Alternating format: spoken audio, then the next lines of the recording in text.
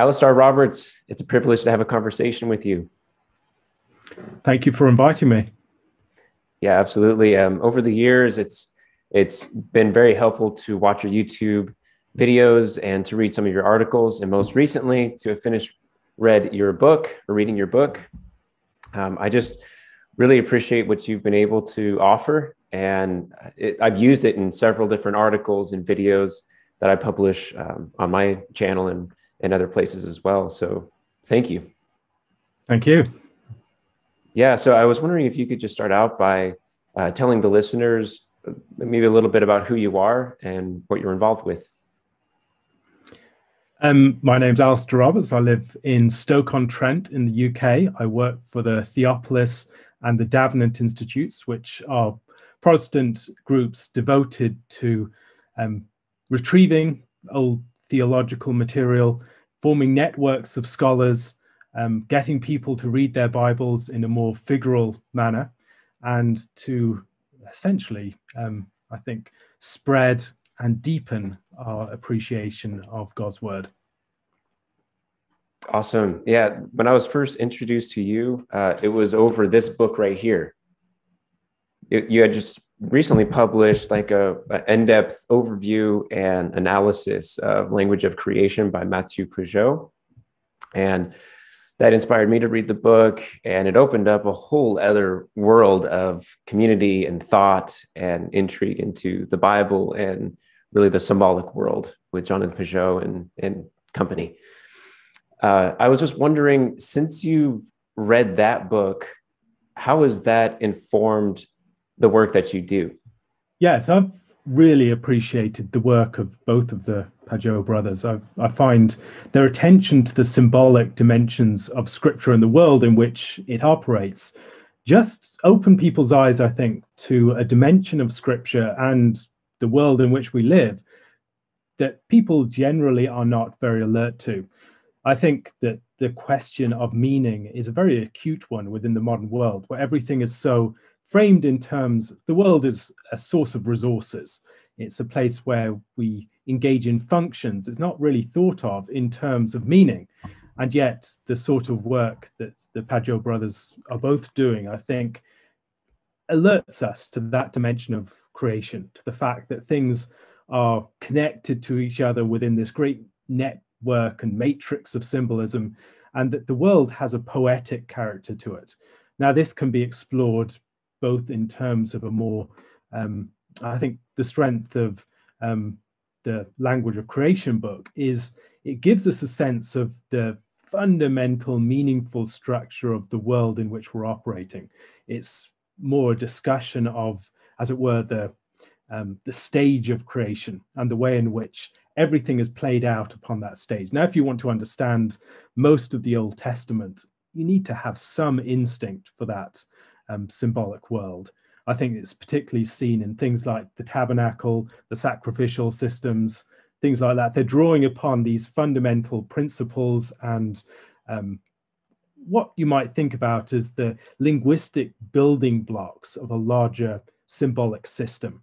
And so you have, as it were, the vocabulary, and then you can have the sentences that are formed from that, or the ways that you have the, as maybe you could think about the verbal roots of symbolism, and then the conjugated forms that that can take within a specific rite or practice, and the way that we can navigate this realm.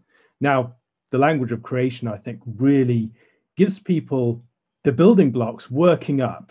I mean, the way that he uses diagrams in there, I think, are a superb example of how to orient people to just the logic of the creational symbolism. And once people, I think, have got the basics, a lot of other things start to click into place.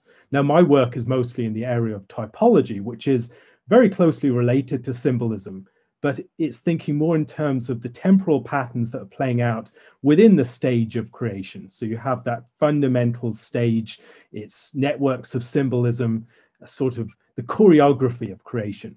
And then within that, you have these historical events and processes and characters that are playing out this deeper pattern that's developing and being explored and inverted and developed in all sorts of different respects. And that, I think, meshes very closely and effectively with the sort of work that both of the Pageau brothers are doing. I've really benefited from what they're doing, and I'm encouraged just to see a network that they're developing around them of people who are caring about these things, and also recognizing it's not just literary flourish or some sort of nice poetic picture of the world. It gives us a deeper insight into reality itself. It's how reality lays itself out, as Jonathan typically says. And I think your work with typology is quite interesting, because in reading through your book, Echoes of Exodus, you start out by saying that we use metaphoric language to frame or control how we approach different subjects or different domains of thought. And I was just wondering if you could maybe explain what a controlling metaphor is and why you make the claim that the best metaphor for approaching the Bible is music. Yeah, so when we think about just about anything, we have implicit metaphors that are operating. So if you're thinking about discourse, very often you're thinking in terms of metaphors of warfare.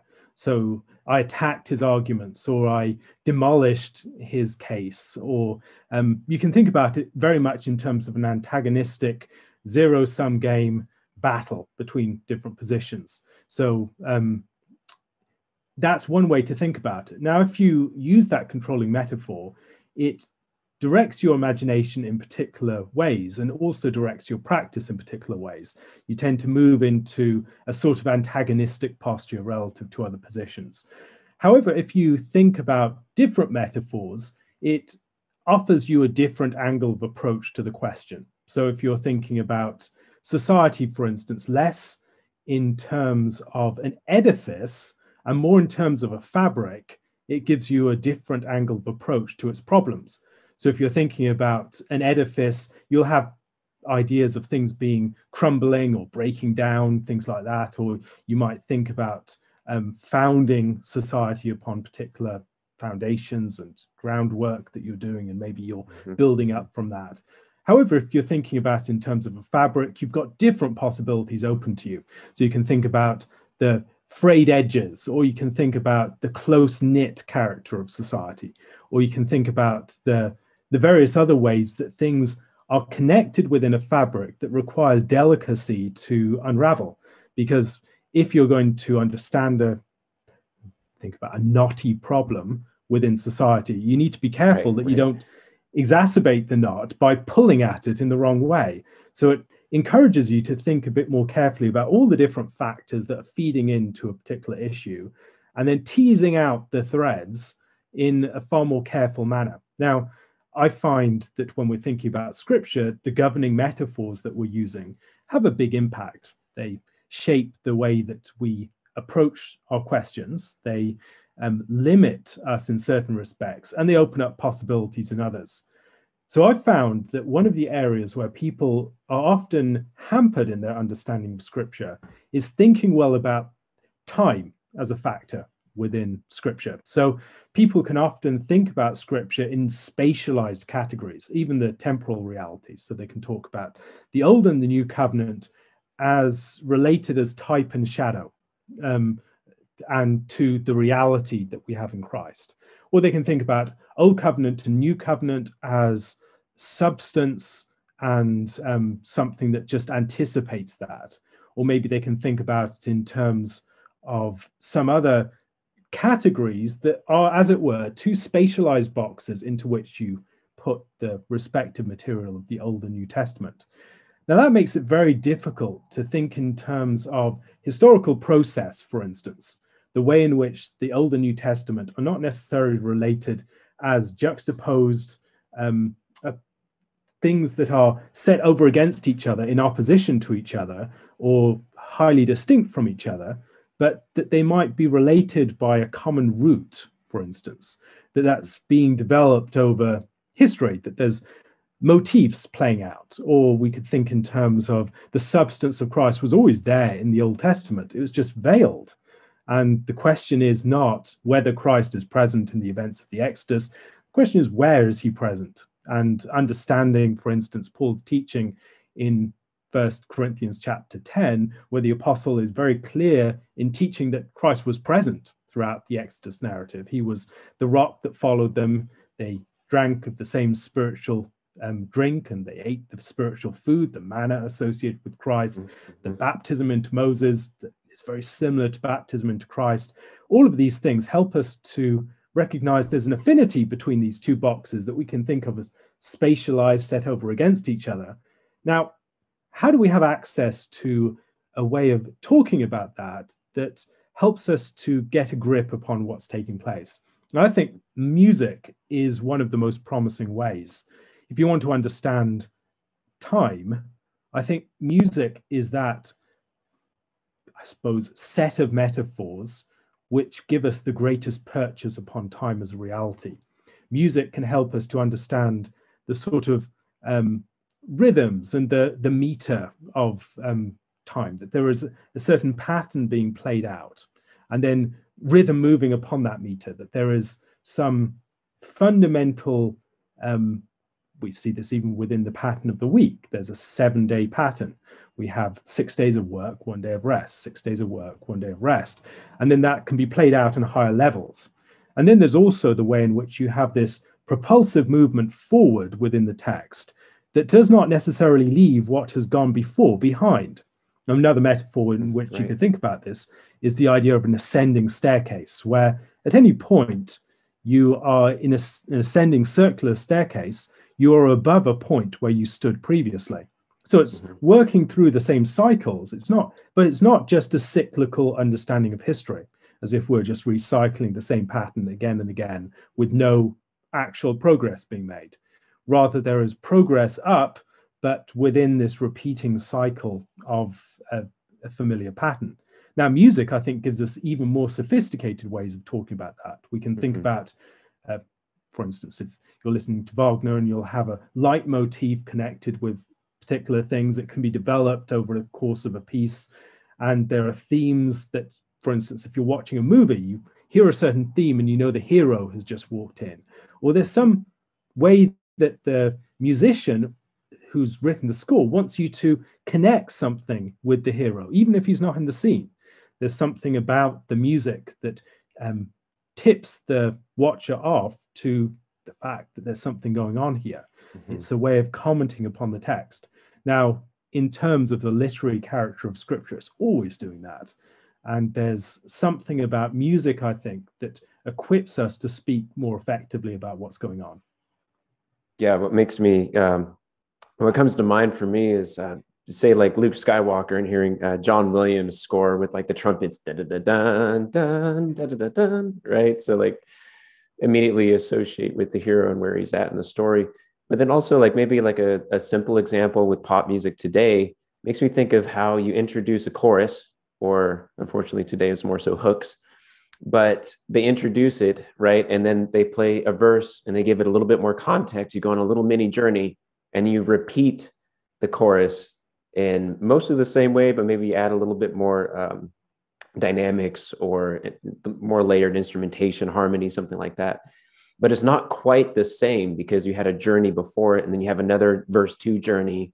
You repeat the chorus, and it's not quite the same. You have a deeper understanding. You're further along in that spiraling staircase.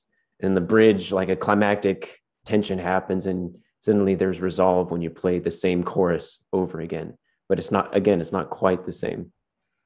I think that's really important to recognize that these musical patterns, they connect things, but the importance is that there are dissimilarities in the similarities. These things are held together. And so, for instance, if you hear Luke Skywalker's theme, you'll never hear it in exactly the same way twice, partly because it's framed by context. And there's no way, even if you're playing the exact same notes, it always has a different flavor when it comes at a different point. But even beyond that, you will have different notes being played, or the motifs that are associated with particular characters or contexts will be played differently to give a different shade of the meaning of what's taking place. And I think that's a factor within scripture. You'll have the same pattern, but a significant variation upon it that helps you to recognize this is related to that, but you need to pay attention to the differences. The differences are no less significant than the similarities. And if you juxtapose these two things and think both about the similarities and the differences between them, you are better equipped to recognize the sort of progression that's taking place. Mm-hmm. Are you a musician, Alastair? No, I'm not. Okay. And it's one of the things that I've found working with scripture in this sort of way.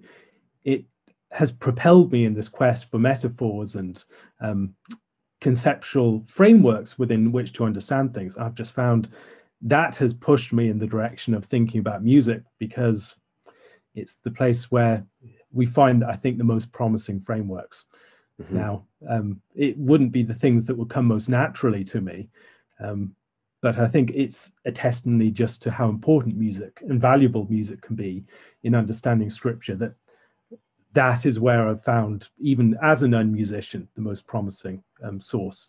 Now, I'd recommend someone get into the work of someone like Jeremy Begbie, Theology, Music and Time, if they want to see a more developed theological exploration of music as a conceptual metaphor. Yeah. Well, I think that the way that you lay out the metaphor, especially in the overture, the beginning of your book, I wouldn't have guessed that you're a non-musician. You do a very good job of collecting all of the key elements of music quite succinctly. But as a musician myself, I play the piano and, if I have to, the guitar.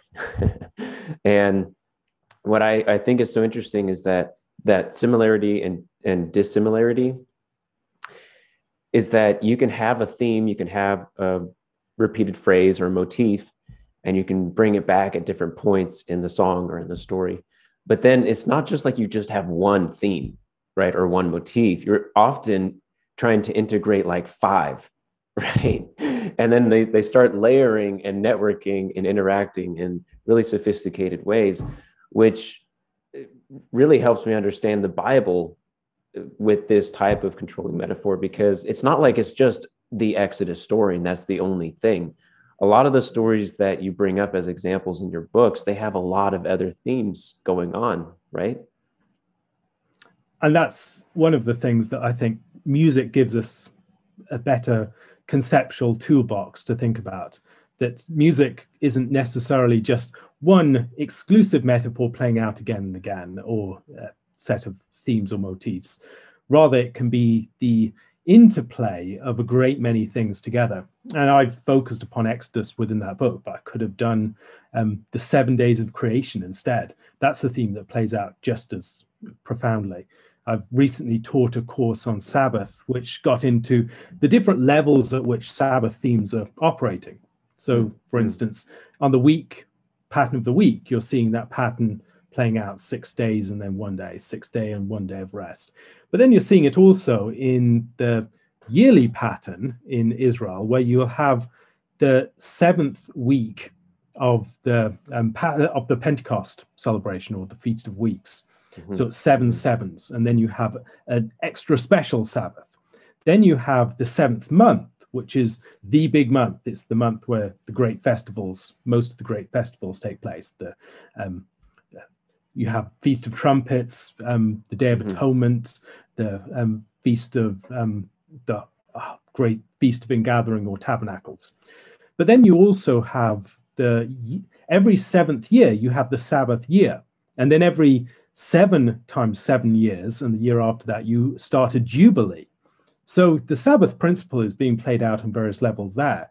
Then you see it playing out in further levels still. So in Israel's history, you have 70 years of exile connected with, as Judah's in Babylon, it's connected with the land being given its Sabbaths. And then they can be released at the end of that. Then you have 70 years times 7 in the prophecy of Daniel, which is an elevation of that still to the pattern of Jubilee, a sort of Jubilee raised to the power of 10. And then that's connected with Christ coming. You have the same thing in Ezekiel, that pattern of the Jubilee year, which is then taken up by Christ in the Gospel of John. And in all sorts of subtle ways, there are allusions back to that. Likewise, in the story of Israel, you have the temple being completed in the 500th year after the Exodus. Now that's 7, it's the 50 years of the Jubilee raised to the power of 10. And so it's the completion of that Exodus cycle with Solomon's establishment of the temple. Now, what you're seeing there is a fundamental temporal pattern, one that's played out on the level of the week.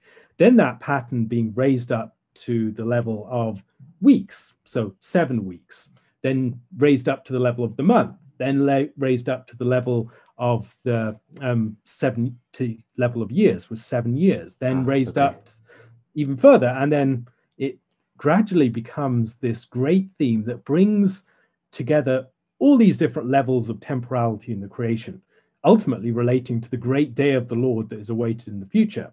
So that Sabbath principle awaits the final consummation of all things. But then, like Russian dolls, it's moving down into the every week we're having this. And even within a single day, we have Sabbath realities to it. When we finish our work, we put up our legs and just maybe have a glass of wine and just relax.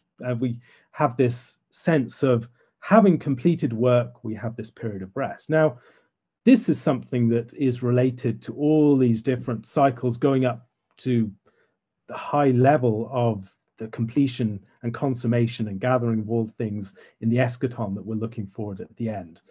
Now, once you've seen that, you recognize that they're interpenetrating each other all the way down, and that every week when we're celebrating, for instance, gathering together and celebrating the Eucharist, we're having this anticipation of the great consummation of all things. We're also having an experience of these other levels of Sabbath. And so the pattern of Exodus is one thing that you can see, but I'm just training people's ears to listen to one set of motifs throughout the text, but there could be a dozen more that I could draw their attention to. There are so many things going on. And once you've, I suppose, part of what I hope is having listened to one, people will recognize, okay, there are other things going on here. And let's take the skills that we've developed in relationship to this and apply it to other motifs. Yeah, I felt like you're very disciplined in this book because the things that you lay out could go in so many different directions. And so I think you did a very good job creating a very sophisticated but concentrated book of, I think it's about 150 pages. And I think that really what you laid out with the 6 days and the seventh day of rest in Matthew Pageau's book, Language of Creation, that's an important part of what he's laying out with work and rest, where music, its primary role is that of rest. It's rejuvenation, of recreation, and how a lot of the instruments are pointless instruments, or they go in circles, or they're associated with waves at the sea. Maybe think of it like a mini flood. And that's just really changed me as how I approach music as a musician in the home, especially, where it's like, okay, music is for the end of the day or those days where we just need some rejuvenation of, like you said, putting your feet up with a glass of wine, where it gets us twirling and it gets us, it's not like we're building something typically with music, right? We're actually using this as a way of merriment and maybe getting us away from perhaps overworking or becoming overburdened or anxious or stressed out or anything like that. It's almost like this replenishment that music can afford. I think also music is something that conscripts the entirety of our beings. It's something that involves the body. The body responds to music and dancing, and it takes on the movements of the music. And also music is an extension of the body. If you're playing I don't know, if you're playing some woodwind instrument, it's an extension of your breath. If it's some other percussion movement, it's connected with the beating of your hand or some other part of your body that marching, captures rhythm. And then you can think about the various other ways in which instruments are extending our bodies out into the creation, and also bringing the creation and its rhythms to bear upon us. So there's a unity taking place there, a marriage of the human body and the patterns and music and rhythms of the creation. And I think also there is something of the replenishment that Pageau has talked about, that this is something that moves us beyond the level of mere propositions and ideas, for instance, into the level of delight. And it stirs our emotions. It involves the entirety of our beings, not just at the level of the mind, but integrates mind and emotion. It brings together matter and mind as well in a fuller sense than just the word by itself. And I think this is one of the things in Scripture, that there's this movement from the external word of the law that's given to us to this internalized word that is memorized, that is delighted in, that is hidden in our hearts. And then that comes out in the form of music. And in expression in the Psalms, for instance, we're seeing something of the character of the word of Scripture in a richer and deeper and fuller sense, because it's no longer just this external word coming from us to us from without. It's something that's been knit into us. And now it's bringing forth our interior, our emotions, our delight, our desires, conscripting all of those things, and then being expressed in externalized beauty. And that, I think, is one of the ways in which the word moves towards this glorious capture of all the substance of our internal reality, and music expresses and is the outworking of all of that. That's beautiful. I want to be able to ask, what exactly is the Exodus, and what are the patterns that we're looking for in this story? Yeah, so when we think about the Exodus, we naturally gravitate to the book of that name, which is the story of Israel being brought out of Egypt with great plagues, signs, and wonders, delivered from the hand of the stubborn and hard-hearted Pharaoh, brought through the wilderness after deliverance at the Red Sea, brought to Mount Sinai, where the Lord forms a covenant with them, and then established as his special people, a royal priesthood, a holy nation, then rebelling, wandering for 38 further years, until after 40 years they enter into the promised land. They win, crossing over the Jordan, they win the victory at Jericho, and then finally, under Joshua, take over the land and become settled within it. That is essentially the outline of the story. So all the events that occur under the leadership of Moses and Joshua, bringing them out of Egypt and bringing them into the promised land. Now, the Exodus pattern is something broader than this. So we have the Exodus event is the fullest expression of what's taking place in an Exodus pattern that we can see elsewhere. So within the Exodus pattern, it usually involves something that goes back before the story of what we have in the Exodus, which is people leaving their homeland out of some threat or danger. In the case of the book of Genesis, Joseph is sold down into Egypt, but his family moved down later because of the famine in the land. And then as they're part of, they settle in Egypt in the land of Goshen, then they become oppressed many years later. But we have the same thing on other occasions in Scripture, that people are alienated from the country that they're settled in, they go into another land, they come under oppression. There is a tyrant figure, sort of serpent-like figure, who's oppressing them, generally attacking the woman and the child. And there is this deliverer who's raised up. The people are delivered as there are great plagues brought upon their opponent. And then there is judgment by the Lord against the false gods of the nation that they're within. There is a deliverance that involves maybe deliverance at night, like the Passover, great divisions between the people of God and the people who are opposed to him. There is, maybe you'll have things like unleavened bread being present. And then gradually they're brought out, and the Lord takes great spoils from his enemies. There is a settling of them in a new land. And then often you'll have a building of a temple or something like that, victory over people within the new location. So that's a rough outline of what might be an Exodus pattern. You have many different examples of this in Scripture, but if you want to get into this in more detail, James Jordan has given the outline of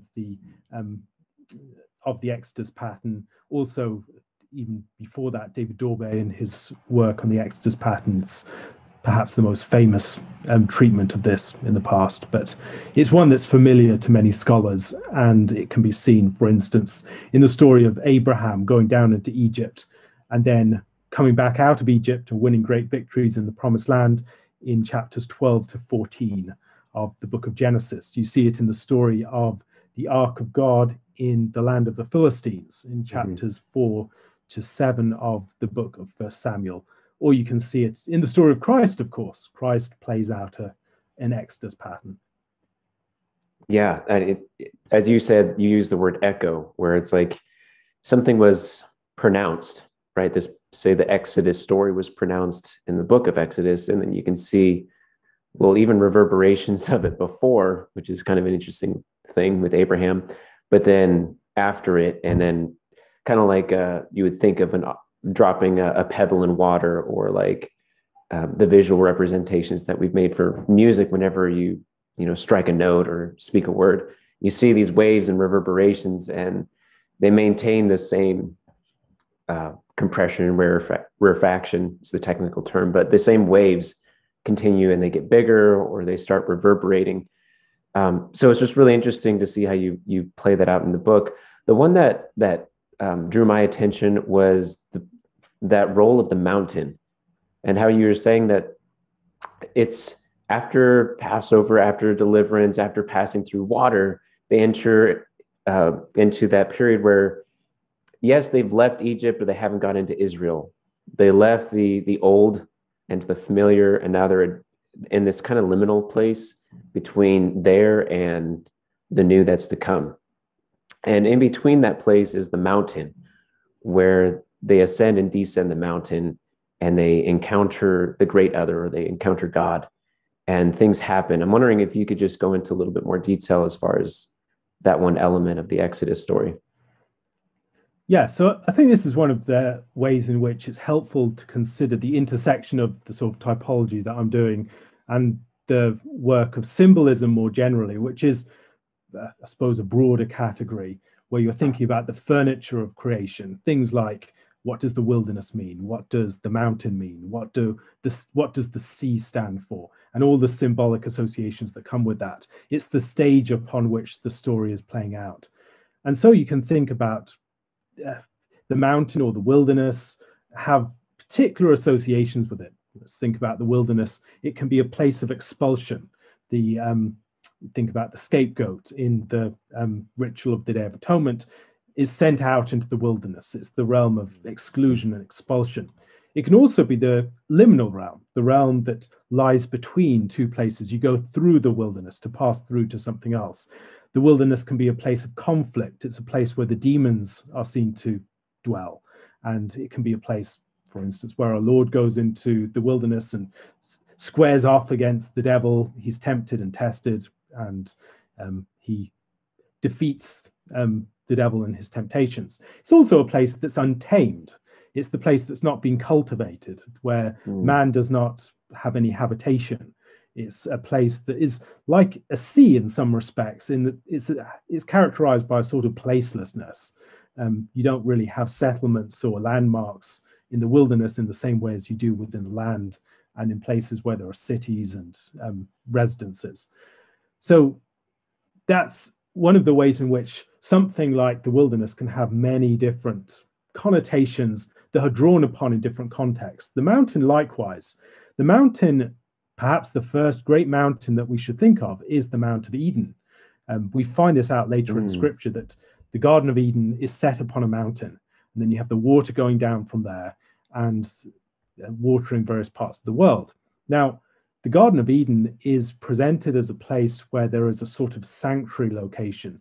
There's special holy food in the center. The Lord walks among his people. It's a cultivated realm where the rest of the world is not yet cultivated. Man has not gone out into it. It's still wilderness. Now, that realm is also connected with the opposition between heaven and earth. So if you think about the earth as a multi-layered thing, you have the heavens highest up, then you have the lower heavens, which you can have the sub-lunary fields, so the place, the celestial realm with the stars and everything else. Then you have the area with the moon and the lower bodies of the heavens. And then you have things like the clouds and the atmosphere above us with the birds in that sort of realm. And then you go lower still and you've got the highest parts of the earth, which are the mountains. They rise up to the heavens, and they're a place where symbolically you go to commune with God. So you can think about this more generally in terms of the natural way in which our bodies give us a sort of template for thinking about the symbolism of reality. When you think about, save in extreme locations like Tibet, where you might have burial on the top of a mountain because bodies won't decompose as in the same way in the conditions, you can have a natural association with going down and death. So if you go down, it's going down to Sheol, the grave, the abyss. All of these things are associated with death, the deep. Whereas if you go up, it's associated with movement in the direction of God, more elevated things. We use that language all the time instinctively. It's built into what are often for us dead metaphors. But when you actually unearth them and think about what's taking place, the idea of up and down as having symbolic associations is deep within us.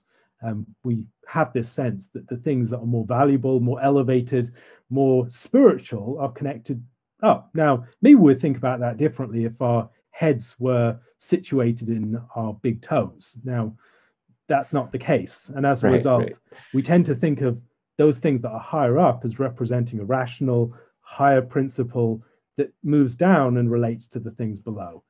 And so the mountain is the place on earth that is most elevated. It's the place where you have access to God. Now, that's something that can be modeled in various ways. So if you think about Mount Sinai, it's a place where, first of all, Moses meets with God, the burning bush in chapters 3 and 4 of the book of Exodus. But then later on, Israel comes to that same mountain. And the mountain has different realms on it. So Moses is the only one who goes up to the real top and sees God. He has access to God as God's cloud descends upon the mountain and he appears to Moses. Then you have this sort of side of the mountain where the elders and the Aaron and his sons can go up. They have a meal in chapter 24, solidifying the covenant, and they see the throne of God above them. But the rest of the people are just gathered around the base of the mountain, and that base has a different sort of symbolic association. Now, if you think about that, it's the same sort of pattern as we have in the tabernacle. So you have this higher realm, which is the realm of God's throne up above, where there only is one person who can go in there once a year, and that's the high priest on the Day of Atonement. Then you have the realm below, before the veil, which is the realm of the priests and the elders of the people, able to have this meal. It's connected with the table of showbread, that sort of thing. And the altar of incense then rises up with the prayers to the throne. And then around the base, it's the courtyard. So the whole purpose of the tabernacle, in one sense, is to move the mountain. It's a movable mountain. It's a portable Sinai.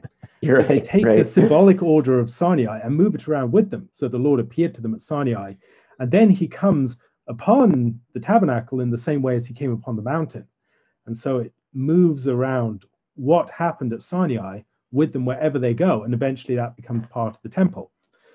Now, in the New Testament, we have similar things. We have the Mount of Transfiguration. We have the Sermon on the Mount. We have Jesus going up on the Mount of Olives, and then Jesus ascending from the Mount of Olives. We have all these other associations with great mountains and going up into God's presence. You can see that in the way that the Apostle John speaks about the heavenly city at the end of Revelation. Again, there's a high mountain. You know, the one that really stood out to me was Pentecost. That one really surprised me in reading your book, where I'd never thought about the significance of saying, oh yeah, the disciples met in an upper room, right? Around 7 weeks after Christ ascended. And all of these things, it's like, oh my goodness, they're laying out a mountain. And then what happens is they meet God and the Spirit comes down, or the cloud comes down, so to speak. And the same thing that we were reading with Sinai seems to be unfolding here in Acts chapter 2. And in the preceding chapters of Acts, where the similar things that Moses was doing, where he'd come down the mountain and preach, and then the people would respond in a certain way. Again, that's a dissimilarity where, as you pointed out in the book, 3,000 people were brought in rather than rebelled and were destroyed. I'm just wondering, what's like a deeper look of what's happening there, where you have the second book of the Bible in Exodus talking about Mount Sinai and what's happening there with Moses and the people of Israel. And then you have a book that's in the New Testament, the book of Acts, talking about an upper room. And how are those things similar? And what are some deeper insights into that? Yeah, so I think when we're reading any passage in scripture, what we're looking for is to listen to the melody of the text, as it were, and then think about what are the counter melodies that with the melody that we're listening to will form harmony. And often what you'll find is that the text of scripture can only really be understood to a fuller level once you've recognized the various counter melodies that the reader is bringing to it. And so the attentive reader will notice that there are various things going on beneath the text that tip the reader off to the fact that this is supposed to be read alongside other stories. So the event of Pentecost was associated with the giving of the law in the Old Testament. Already there was this association in intertestamental Judaism, for instance, the idea that the Feast of Pentecost was the time in which the law was given. And so now you have a new leader of the people ascending to God's presence, receiving the law and giving it to the people. Now, the great hope of the new covenant was that the law of God will be written on the hearts of the people. And that's what you have. Now the Spirit is writing upon the hearts of the people, the law that was given previously, but was not written upon the hearts. Whereas formerly you had the law written on tablets of stone placed at the heart of the Ark of the Covenant, which was the heart of the tabernacle, which was the heart of the people. Now we have a new tabernacle, a new temple, which is the people more generally. And now the law is written upon their hearts. And so Paul can talk about us as the temple of the Holy Spirit, both collectively and individually. And then you have the way that this is connected with a number of other things that take place at Sinai. The place of Sinai is where the patterns for the tabernacle are given. It's the place where a new priesthood is set up. It's the place where the people rebel and 3,000 die, as you mentioned, but then 3,000 are converted at Pentecost. They're cut to the heart, which reminds us of what happened to the people at Sinai. You also have the way in which they're set up as a royal priesthood and a holy nation, and the way that the Lord descends upon the tabernacle in a cloud. All of these things are taking place again at Pentecost. Pentecost can also be connected with events like the transition between Elijah and Elisha on the far side of the Jordan. Now that's a pattern that plays out on various occasions in Scripture. Moses and Joshua, and Moses' ministry ends and Joshua's ministry is taken up on the far side of the Jordan. Same with Elijah and Elisha. Elijah's ascension is Elisha's Pentecost. He receives the double portion of Elijah's spirit. It's the same with the church. Christ ascends, and Christ's ascension is the church's Pentecost. We receive the Spirit as he ascends. Then Christ and John the Baptist also change on the far side of the Jordan. So John the Baptist's ministry is the forerunner, leads to the passing over of the baton to Christ, who then leads the way into, as it were, the promised land. Now, all of these things, I think, give us ways of thinking about what's taking place at Pentecost that are richer and fuller. There are other examples we can think of. The idea of the lighting of the lamps. The church is described as a lampstand in Scripture, and it's not an accident that you have all these people with flames of fire upon their heads. That's like a lampstand. It's set up as a new bearer of God's presence, like a burning bush as well. The lampstand is connected with an almond tree. It has almond blossoms, and the fire is connected with the Spirit. But the fire is also, and the almond is also connected with the high priest. And so it's a community of priests. Aaron's rod buds with almond blossoms, just like the lampstand. So he's the one who, as it were, is the lampstand among the people, giving light. And in the same way, we're supposed to be the light of the world, as the light of Christ by his Spirit, the sevenfold Spirit alights upon us, and then we bear that out. You can also think about it in terms of the lighting of the lips of the prophet. So prophets were anointed for their mission at various points in the Old Testament. And one of the common themes is the idea that the prophet needs to have their tongue set aflame, or the word of the Lord is like fire within them. It gives them power and strength and purity as well. So Isaiah says, I'm a man of unclean lips. I live among a people of unclean lips. And he is distraught because he's seen the Lord and he doesn't think he's going to survive. But then the Lord sends a seraphim who cleanses his lips with coal from the altar. And so that firing of his speech enables him to speak with authority and effectiveness in a way that is pure as well. It's the same with the tongues of flame are connected with the tongues of speech that the church has. And the same wordplay that we hear in English is going on in the Greek as well. So that's one example. We can also think about it as connected with Christ's baptism. It's another, as it were, it's a text that can be read alongside it. So the Holy Spirit descends upon Christ in the form of a dove. And in the same way, people in imagery will often have the dove descending upon the church at Pentecost with the flames coming from the dove. It's the same thing that's taking place. Christ's ministry begins at the Jordan with that baptism. The church's ministry begins where, like Christ, it's engaged in this task of prayer, and then the Spirit comes upon the church and it's equipped to be sent forth. You can think about it in terms of many other events in Scripture that play off against it. We can think about the presentation of Christ in the temple. 40 days after he's born, he's presented in the temple. 40 days after he is reborn from the dead, he enters the heavenly temple. And again, there are themes of, you can think about Simeon, who's brought by the Spirit into the temple, and then he prophesies by the Spirit. Anna, who's praying constantly, who's 84 years of age, 12 times 7. And the church is doing the same sort of thing at the beginning of the book of Acts. You can think about it in the terms of the story of Solomon. Solomon, at the beginning of the book of First Kings, he's set up as the new king in the place of David, his father. David is about to leave the scene, and David gives him instruction for setting up the new regime. Now, what we have in 1 Kings chapter 2 is the removal of certain people from office, placing other people in their place. Joab, for instance, and Benaiah, the son of Jehoiada, put in his place. And then in chapter 3, Solomon has a dream, and the Lord says that he will give him whatever he wants. He asks for wisdom, and then the Lord gives him the spirit of wisdom. It's the same thing with the church. We have the beginning. Christ is the Davidic king on the scene. He's about to leave. He's giving his people instruction about what to do next. And then at the end of chapter 1, you have the removal of formal removal of Judas from his office among the 12 and placing Matthias in his place. And then in chapter 2, you have the gift of the spirit of wisdom that enables the church to act as an effective ruler, an effective kingdom.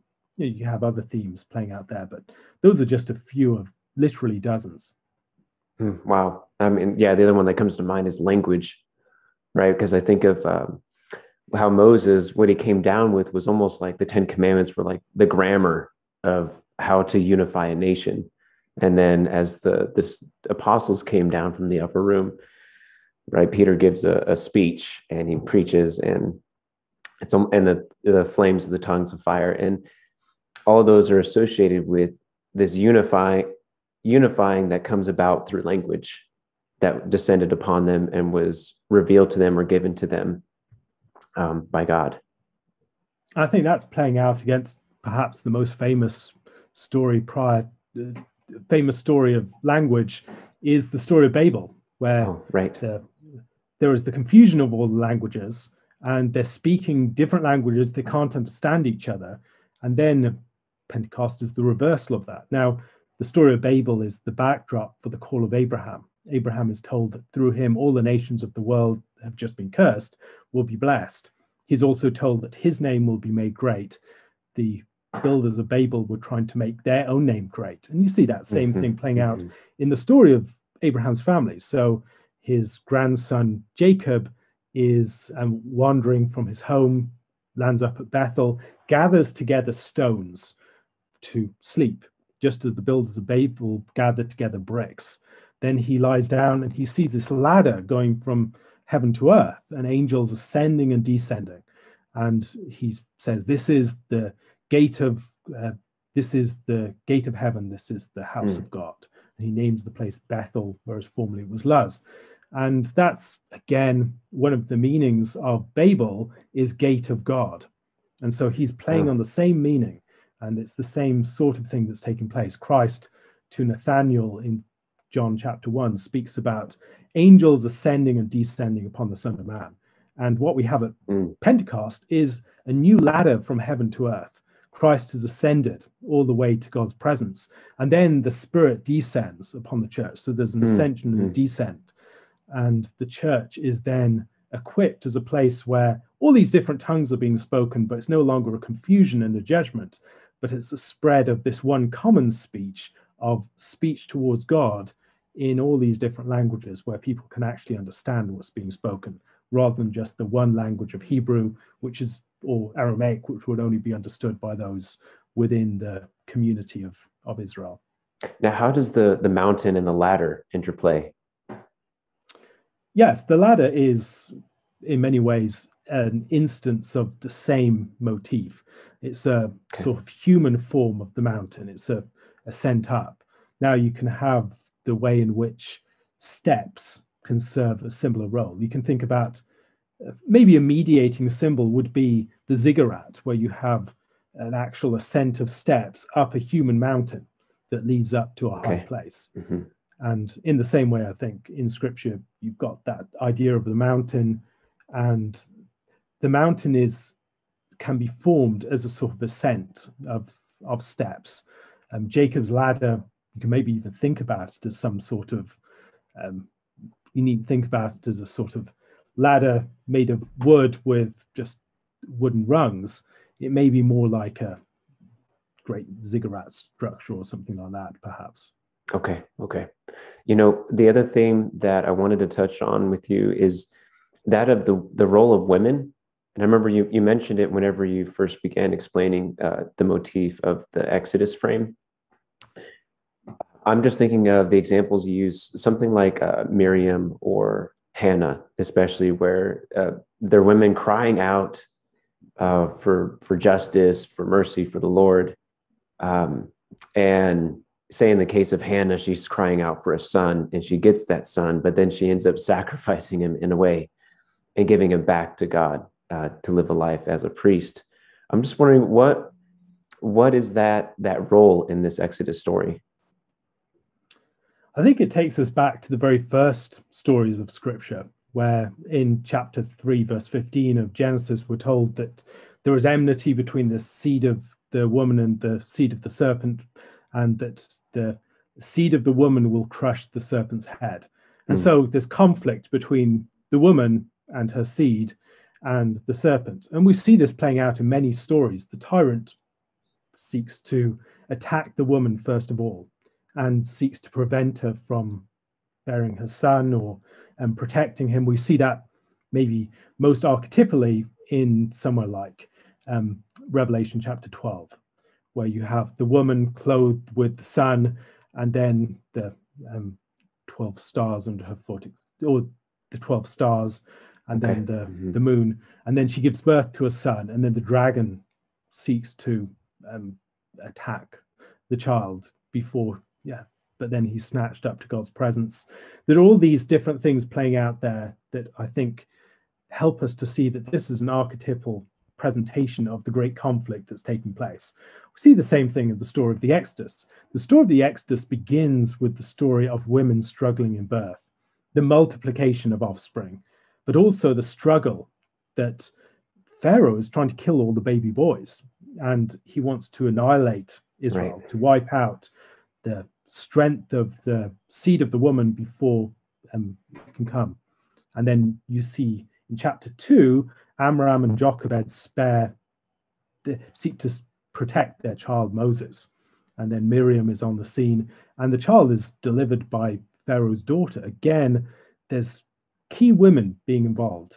And I think what we're seeing there is the dragon figure is Pharaoh himself, and the woman is represented by the Hebrew women giving birth. It's represented by the Hebrew midwives. It's represented by Miriam and Jochebed, and then also by Pharaoh's daughter. So it's not an accident that the beginning of the story so accents the place of women.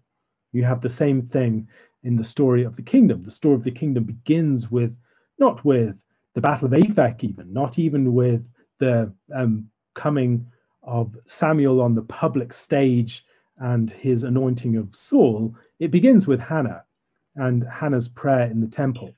And so in that secret place where no one actually sees, I mean, even the high priest can't recognize that she's praying.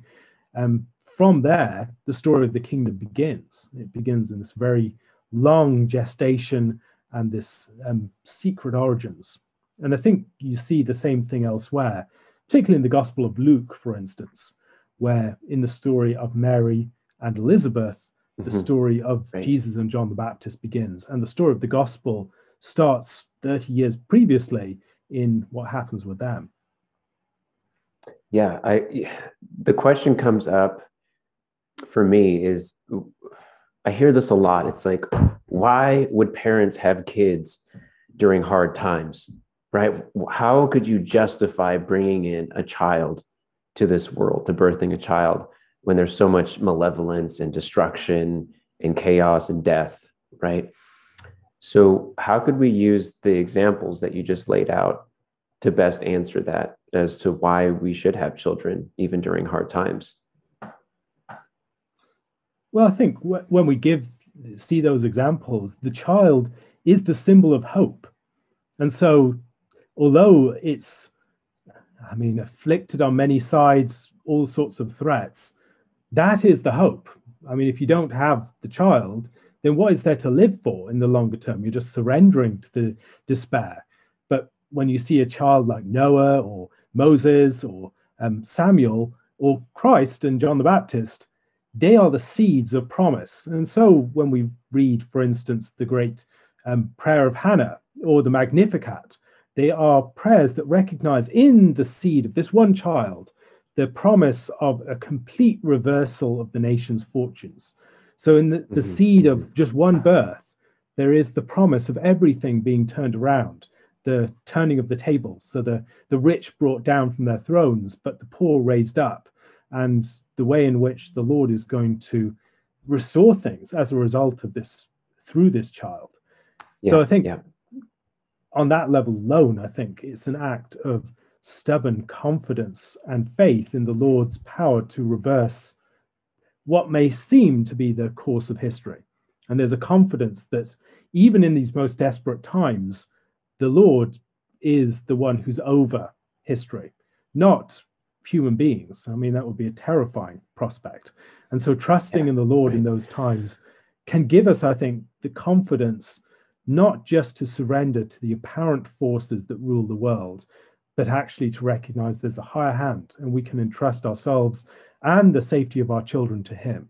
And in the story of Moses, that may even require surrendering that child to forces beyond your control, to the force of what might appear to be just chance. Is anyone going to save this exposed child by the side of the river? The child, you're hoping someone will pick it up and rescue the child. You don't actually control how it's going to work out, but you're just hoping that the Lord is able to do it. Now, I think in the same way we can face similar situations, and it's recognizing that we're not necessarily in charge of history, but we know the one who is, and we can trust in him. And that confidence, I think, enables us to make decisions when we don't have all the forces entirely in our control. Yeah, I think of even to take it another level would be, what if we were to know that our children would say they would get sick, or they would become oppressed to the point where they have a premature death or something like that.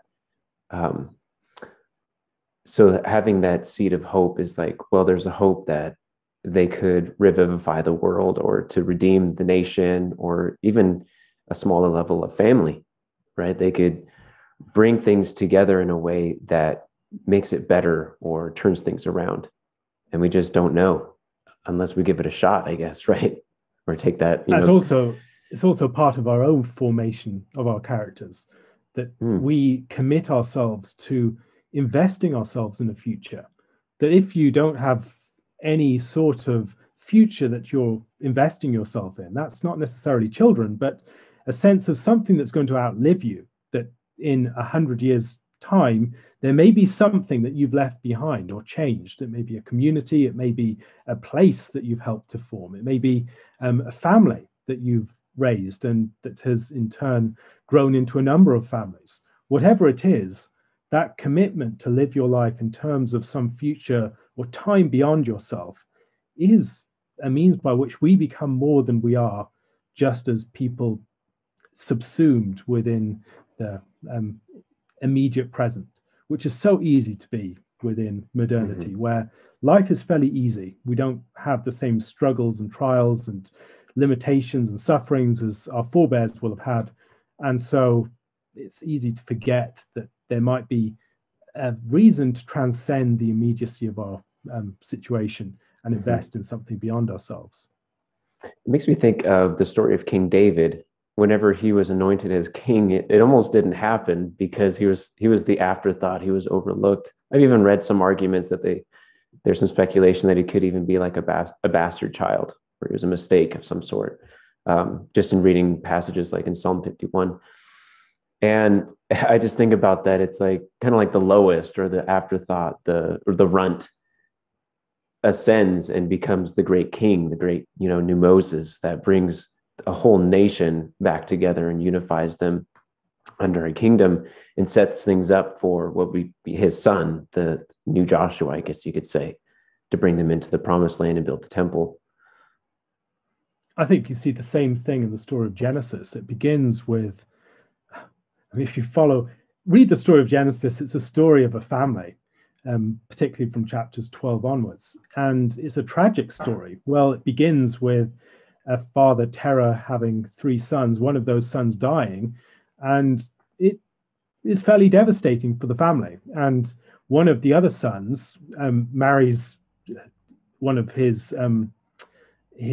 he marries his niece in order to retain the memory of his brother who's died. Nahor marries Milcah, and then the possibility is also that Sarah is related to Abraham and his dead brother.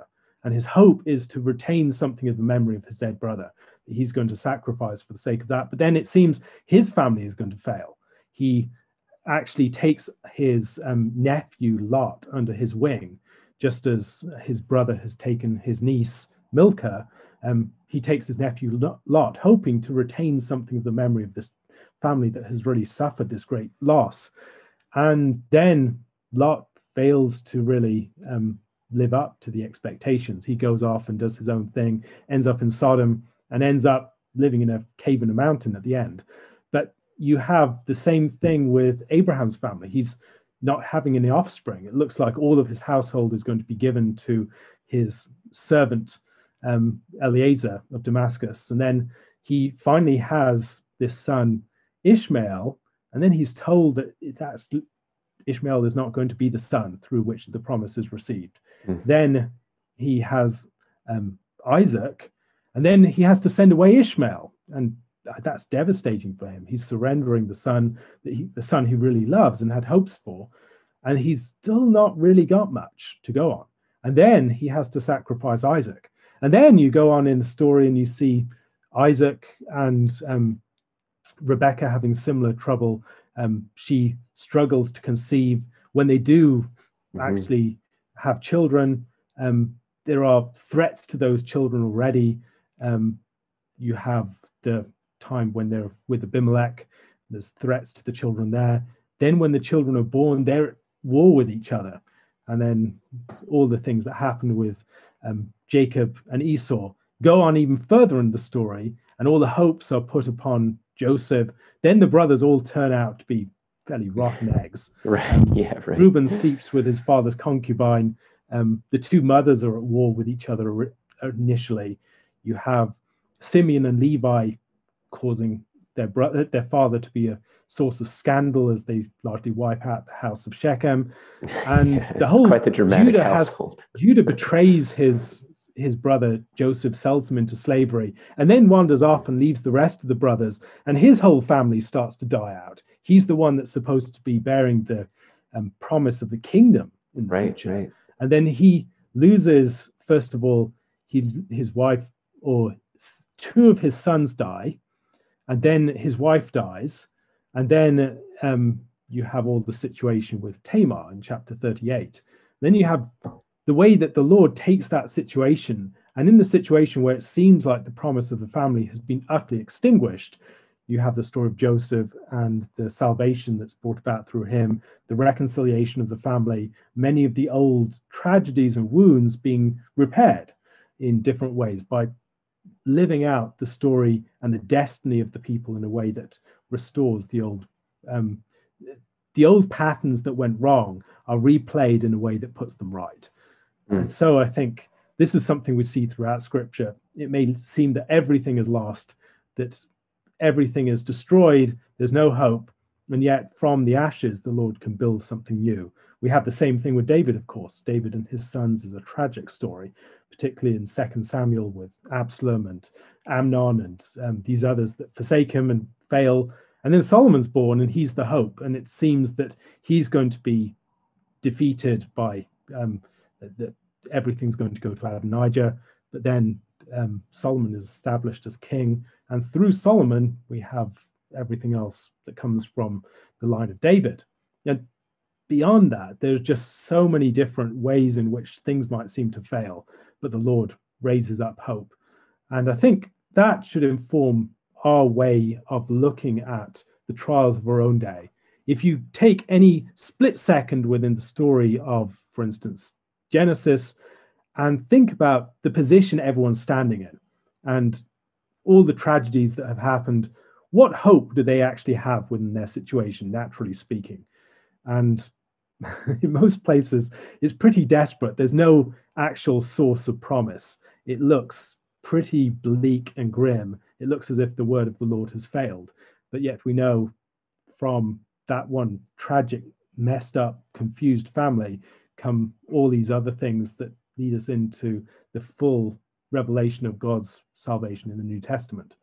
So I think that can give us a lot of confidence to act within our own day. Yeah. Why don't we just end with this question? I'm wondering, where are we in the Exodus story today? What part do we have to play? Are we invited to be a part of this journey? And if so, where are we at in that journey? Yes, that's a good question. And I think part of the challenge is using these principles and patterns responsibly. So it's very easy to fit ourselves into a single slot and see that maybe we're the Moses figure, or maybe we are some faithful character like Joshua. But often what we find is that there is a shifting pattern of motifs, and we can see different things applying to our situation in different ways. We can also recognize that our situation is different from the Exodus in ways that the differences will also be illuminating. And so what we're trying to do is pay attention to our situation, pay attention to the patterns, and have a sort of interpretive dialogue between the two. So I find it can be helpful to think about ways in which maybe we're experiencing a time of pharaohs that have forgotten Joseph, that the forgetfulness of the legacy of the church and what Christianity has done for our nations, and the way in which that can lead to all sorts of other problems. We can think about the ways in which the family of Israel was unfaithful. We find out later that they were serving other gods in Egypt. We can maybe think that this time, judgments that test and divide, and the ways in which we are being tested and how we're going to be proved. We can think about it in the time of the wilderness, where the people are being tried and they've not yet entered into the promised land, but they've left something behind. And that's a motif that is often alluded to within the New Testament. We've experienced this great deliverance. We can think maybe of our baptism, the Pharaoh that's pursuing us, the devil, sin, and all the demons have been drowned in the waters of baptism. And now we are wandering through the wilderness. And the question is, how are we going to respond? Faithfully moving towards the promised land, or are we going to try and shrink back and draw back towards Egypt and think about it that way? Or maybe we can think about the situation of being settled in the land and the danger of a new Exodus or new Egypt situation arising. So we see that in the story of Solomon. You've got this great temple being built. The nation is enjoying this flowering of civilization and culture and peace. And then he starts to become like Pharaoh himself. And so it all starts to go down. Right. Are we in that sort of period? And then that leads into ultimately the story of being sent away into exile, which is a new sort of expulsion from the land that sets up things for a new Exodus event. Now, I think all of those different motifs can be helpfully employed. I would not want to identify ourselves straightforwardly with just one of those. Rather, I want us to have the imaginative purchase upon the biblical text to be able to use many of those different analogies and to recognize that, as with a piece of music, you're not thinking about a very rigid structure often, a sort of formulaic and repetitive playing out of a motif, as if you just repeat it beat for beat in exactly the same way. There's no variations. And it's like one of those cover bands that plays a song too close to the original. Yep. It upsets people. They get repulsed by it, right? And we're really working with the same motifs, but in very different ways. And I think that also gives us a sense, not just of where we are, but of what we could be doing. That there is, within a recognition of these motifs and patterns, something of the possibility of moving forward in terms of certain patterns of action. So if you see yourself as being in a wilderness period and being tested and tried, that calls upon certain virtues. You need to be recognizing the importance of persevering through suffering, through being faithful in the face of temptation, etc.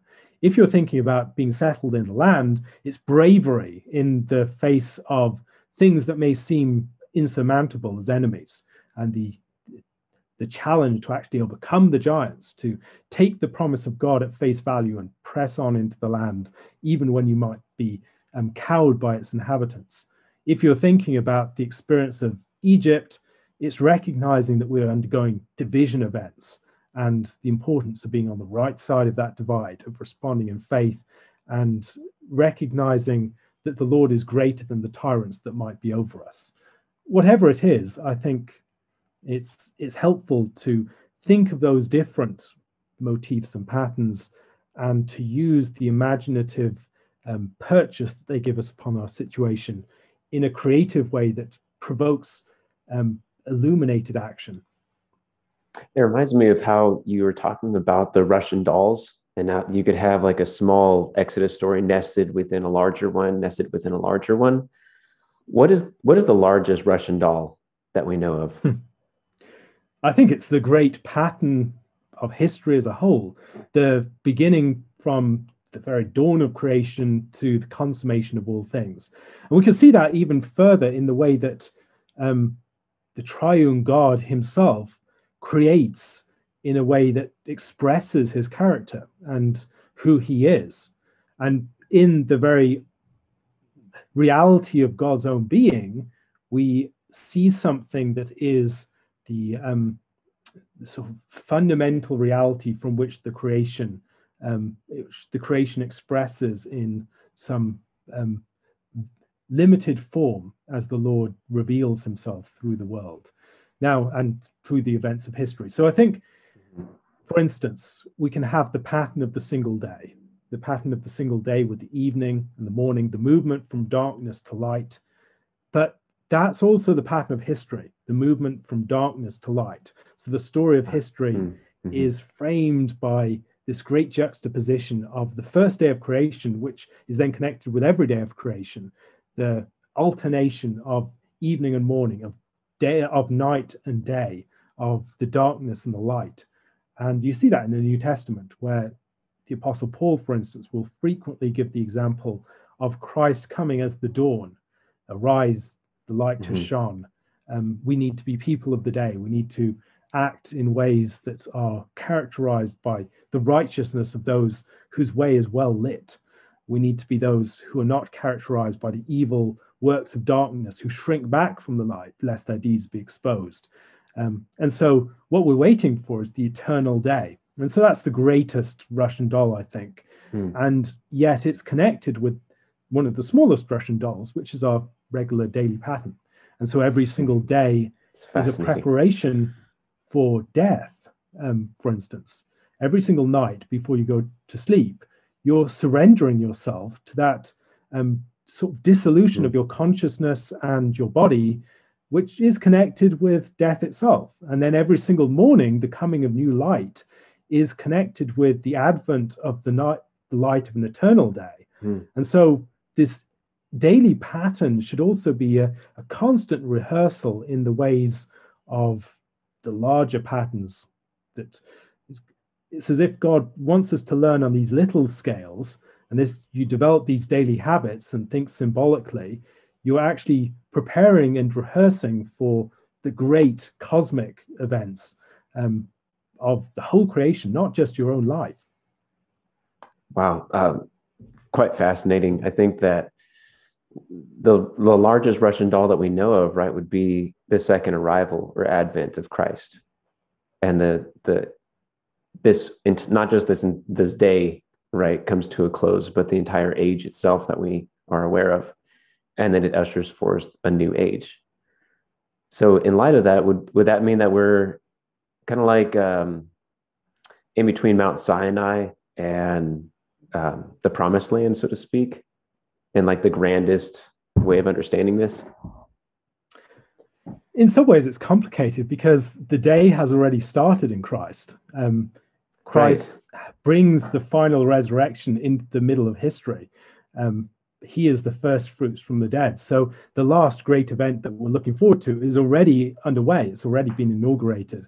Okay. And so we have a sort of reality-filled promise of what we're awaiting. Think of it maybe using an Exodus motif of when the spies go into the promised land, they bring back grapes of Eshcol, this great cluster of grapes. And what the people can do is actually have a foretaste of the fruit of the land that they're looking forward to.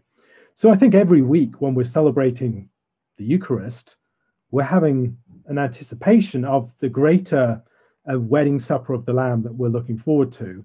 We're also looking back to the past events of Christ's death that was represented beforehand in the gift of himself in the supper.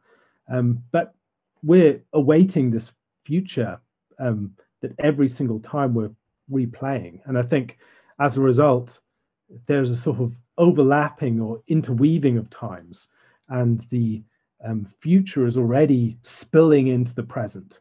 And as a result, I wouldn't want to express it purely in terms of a linear movement.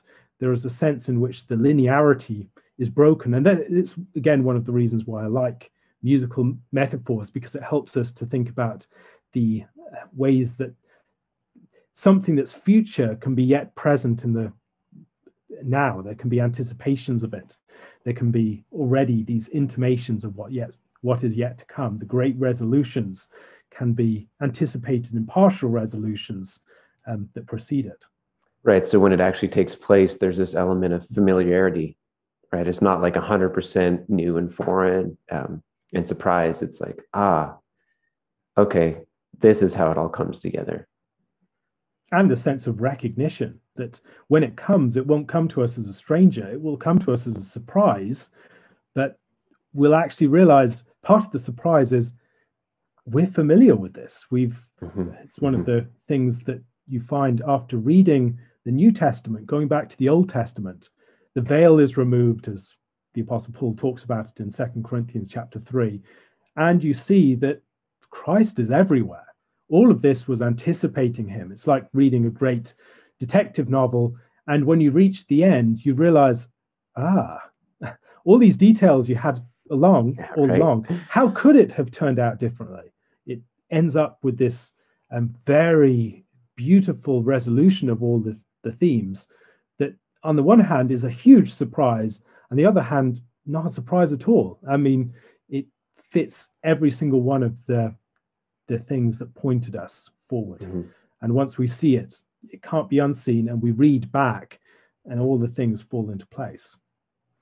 That's where heaven and earth meeting and us interacting and becoming more associated with a being that's transcendent, or a God that is transcending our time. You could say that he has bestowed upon us his rhythms that allow us to understand time in a different way than merely like causality, or, one day to the next, linearly, purely. And so in a way, it's almost like how the Apostle Paul in 1 Corinthians 13 talks about seeing things dimly. It's like that clarity comes and it comes, but like, it's like we're not in total darkness, but we're not in, say, like total light. We can't see, we can't transcend linear time completely, but we can make out shapes and forms and see things dimly. But then one day when the grand finale comes, let's say, things will be clear.